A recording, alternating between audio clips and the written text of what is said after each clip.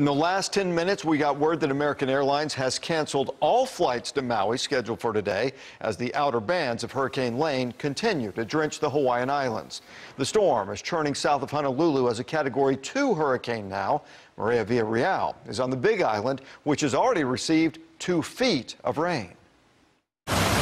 Hurricane Lane unleashed its fury across Hawaii's Big Island Thursday, flooding neighborhoods, submerging cars, and buckling roads.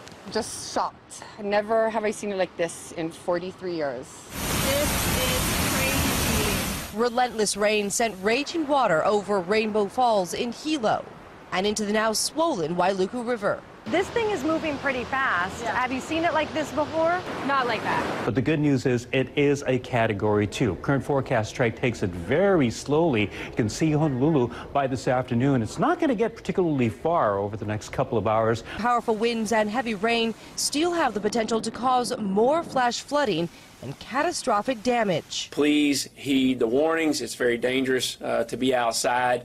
Particularly in areas that we know are have imminent flooding occurring or are getting ready to flood. President Trump has already issued an emergency disaster declaration to free up some federal funding for Hawaii. Already we know that there are roughly 300 federal workers on the islands ready to go at a moment's notice.